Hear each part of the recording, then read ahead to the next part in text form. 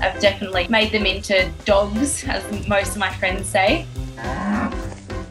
They get zoomies, they groom each other, and they're very food orientated. Get out of my wheat bix. Nope. Nope. Sometimes I'll stir them up. And you got to jump out of the way because they're so big now.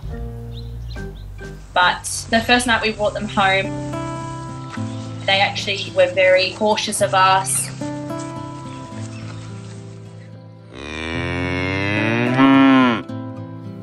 I'm a vet nurse, and shockingly I've not had any animals.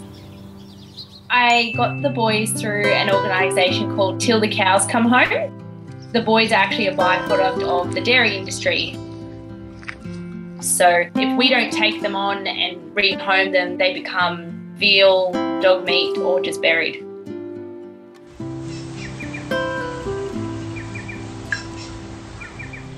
So I thought I'd have to purchase the cows from an auction. I didn't know much about them and they didn't know much about me.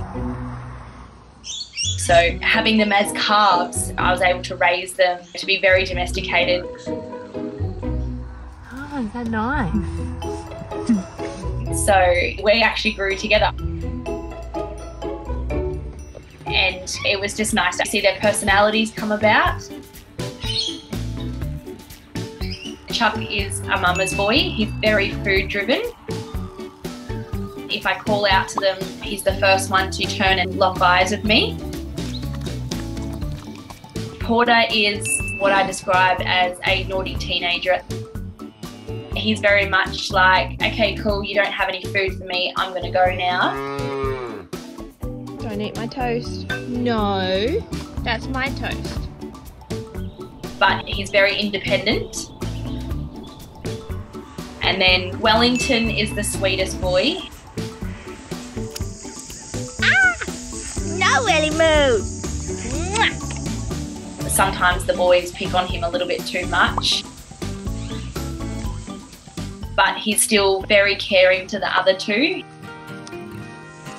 So every morning, it gives me a purpose to get up early.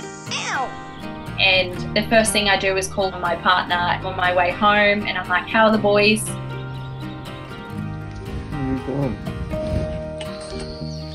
Everyone in our street knows that they are my babies.